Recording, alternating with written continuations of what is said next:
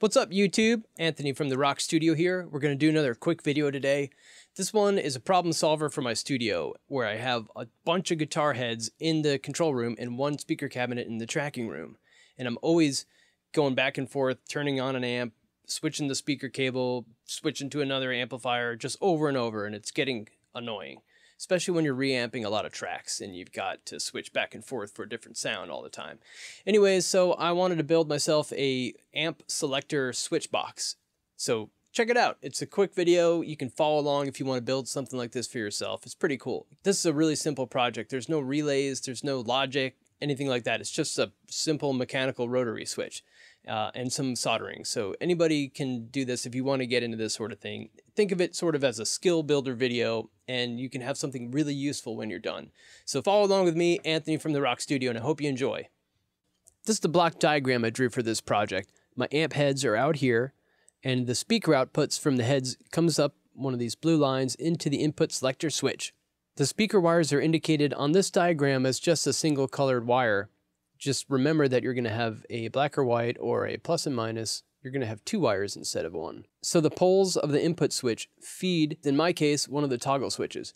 Yours might go straight to the output jack to feed your cabinet. Let me walk you through how I did mine.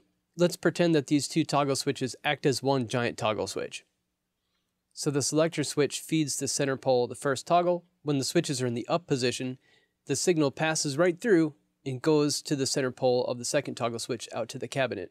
When I flip the toggle switches down, it brings the signal out to the load box, and then from the load box, right here, makes a connection with the center pole of the second toggle switch and goes out to the cabinet. So basically, you plug your amplifier heads in out here, pick which one you want to use, and that will go via these switches to the cabinet. First thing you're going to need is a rotary switch. This is a really nice one. It is from Enclosure Switch. It's very expensive at the price of $39.41. But it's really good and it's going to last a really long time. It has one pole per deck. It has two decks, 12 positions. You can pick up to 12 amplifiers, or you can set it to use as few amplifiers as you like, 2 amplifiers or whatever. The next thing you're going to need is a knob. So I picked a basic knob. This one has a little indicator on it, and it will fit a 1/4-inch shaft, and it has a set screw, so it'll fit the switch that I picked out, but you can pick any knob you want.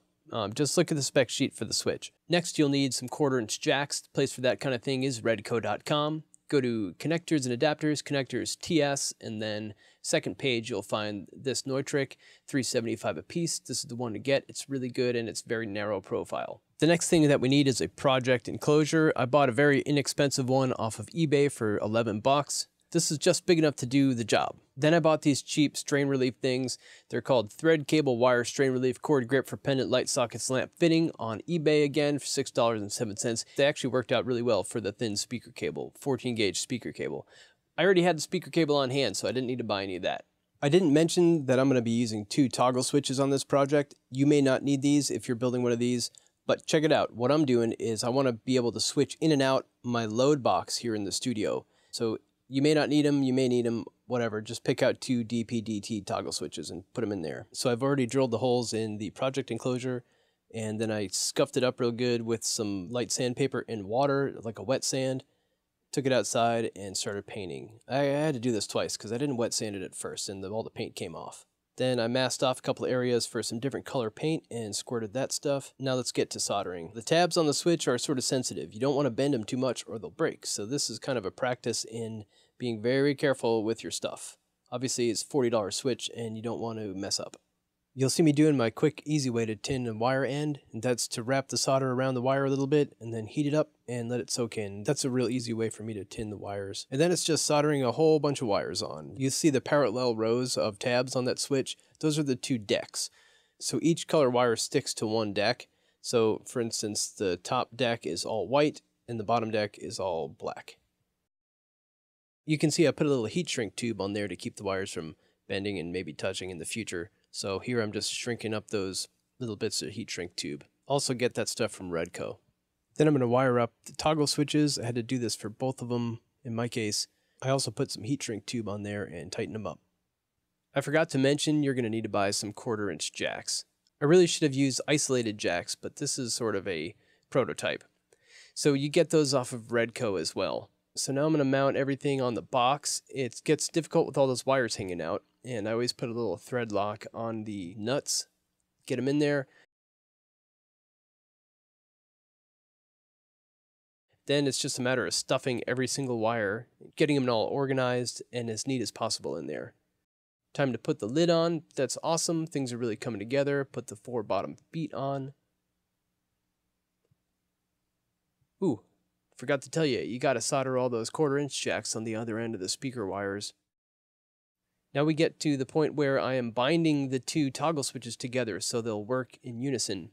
So I cut a little piece of aluminum flat bar, drilled some holes in the switch and the flat bar to match, and used some XLR jack mounting screws with a 440 thread to hold the bar together.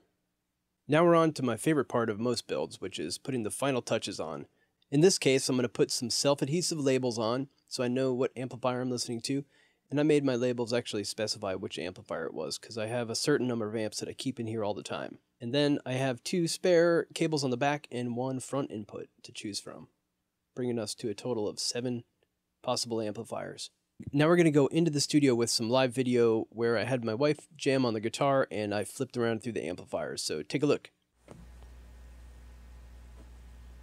Okay, Mark 5, number 2, right here.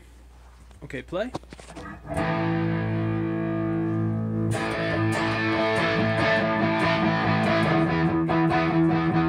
Pause, switch it to load box, play.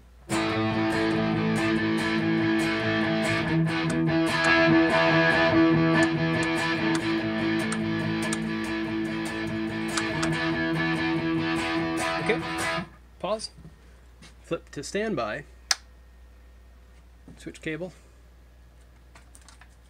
go down to the Mark IV,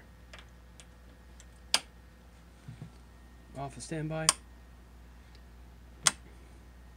let's switch this first to Mark IV. There we go.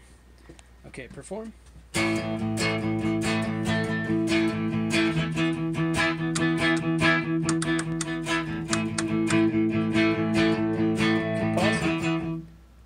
Play.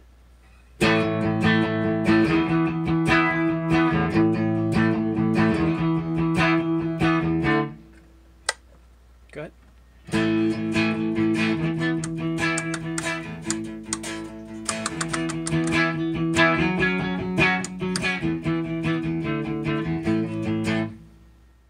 Thanks for watching, everybody. I hope you enjoyed that video. It was really fun to make, and it's super useful, and I'm just having the time of my life not having to reach behind my amplifiers every 5 minutes and switch something out.